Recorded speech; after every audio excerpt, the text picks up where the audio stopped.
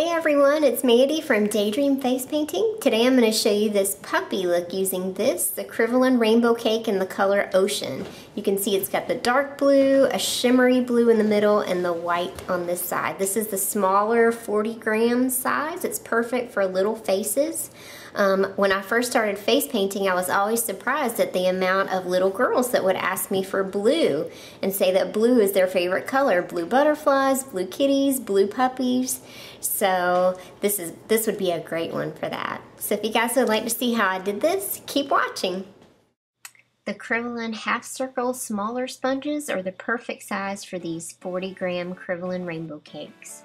So first I'm just going to start with some of the white from the cake, and I'm just going to put it all over my nose and above my lip and to the sides, almost in a triangle shape. Then I'm going to take some of the darker blue and just make two little small spots above the inner corners of my eyebrows.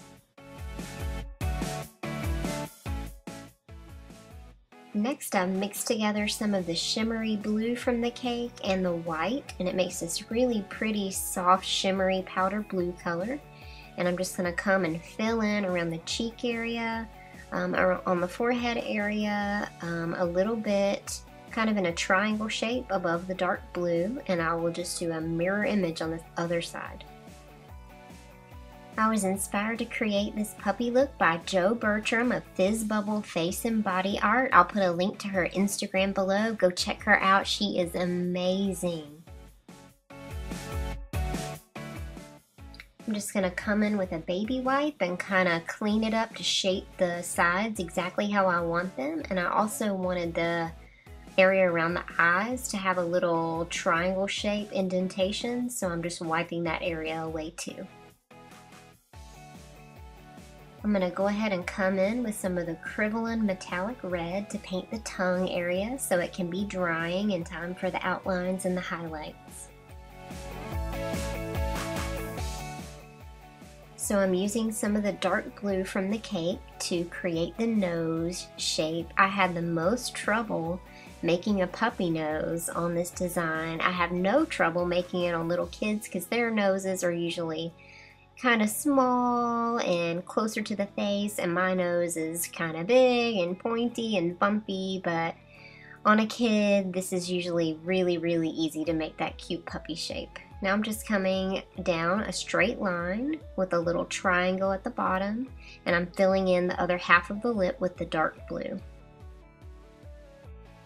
And I still wasn't happy with the shape of the nose, so it's no big deal. I'm just going to come in with a baby wipe and wipe that part away and just fill it back in with a little bit more of the blue. And I'm going to come back in and reshape it in a little better way. Even though this blue is a super dark, pigmented, intense blue, it wipes away really easily. So that's one good thing about it. Now we're going to create the muzzle area. I'm just pulling a line up from the corner of the outside of the mouth. And then I'm going to go in with a slightly damp sponge and just kind of fade out the edges of the dark blue. This is an optional step. You don't have to do this if you're kind of in a rush for time. You can leave this step out.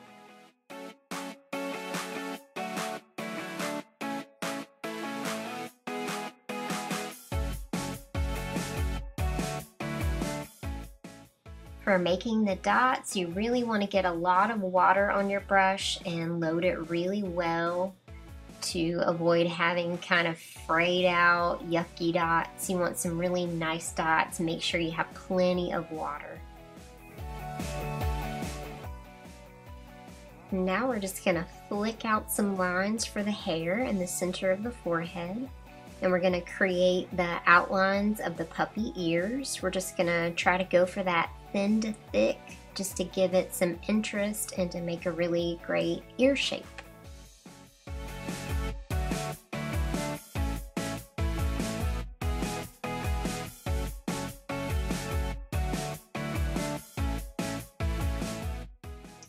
And now we're just going to flick some lines downward and curving in toward the muzzle for the puppy's hair on each side of the cheek.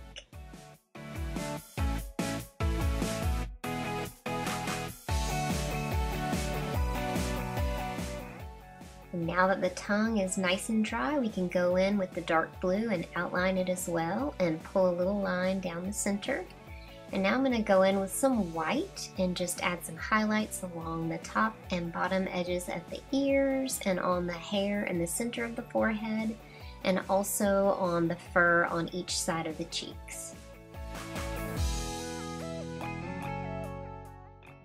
And another little highlight just along the top edge of the nose.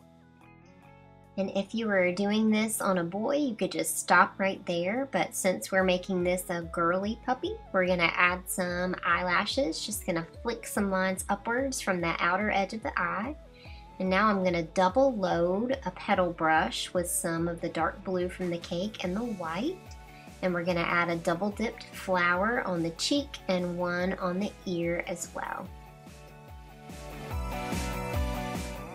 Now I'm going to go in with a few little white dots on a #1 brush just to give it a really dainty, girly look.